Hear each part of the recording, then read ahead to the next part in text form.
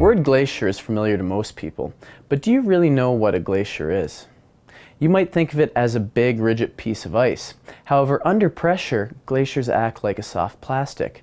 They can bend and flow downhill like slow-motion rivers of ice. Most people also picture glaciers on mountains. However, ice caps, ice sheets, and really any masses of ice which remain year-round are also considered glaciers. Even the most basic fact that warmer temperatures will melt glaciers has an interesting exception. We'll come back to that later. Overall, glaciers are shrinking in our warming climate.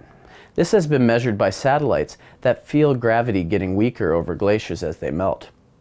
Overall, excluding the polar ice sheets, glaciers are losing about 150 billion tons of ice each year.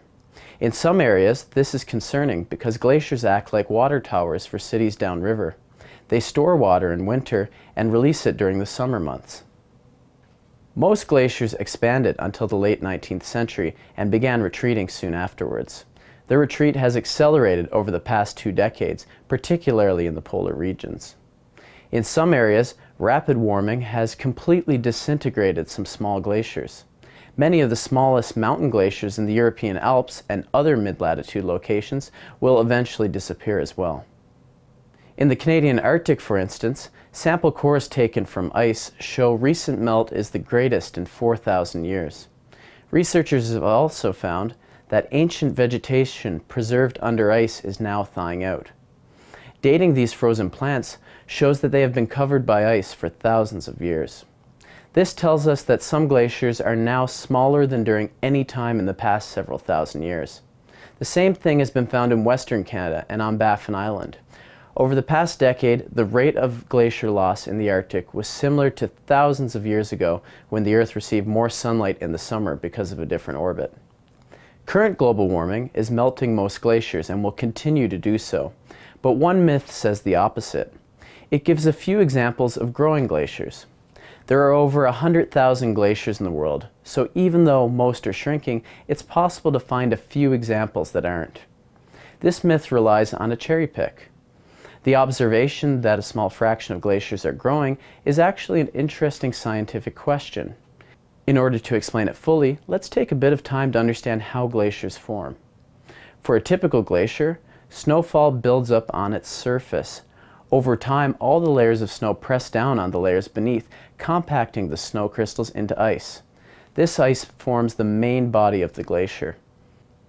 Glaciers gain ice from snowfall, and they lose ice through surface melting, melting from beneath, and in some cases by gradually flowing into lakes or oceans and breaking off into icebergs.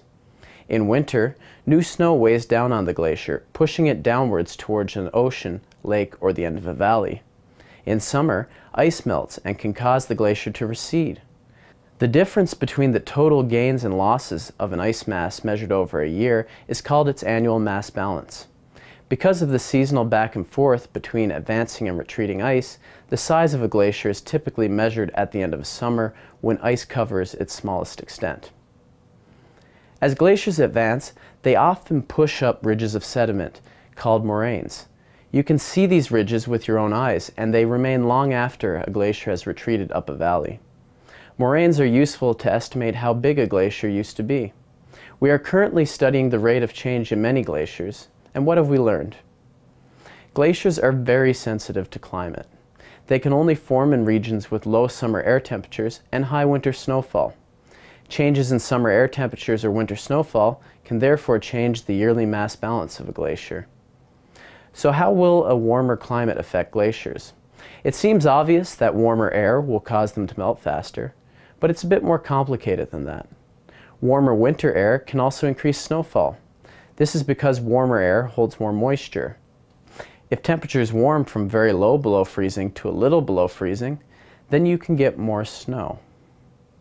This means that each individual glacier will react differently to changes in climate, depending on whether its particular mass balance is more controlled by temperature or by snowfall.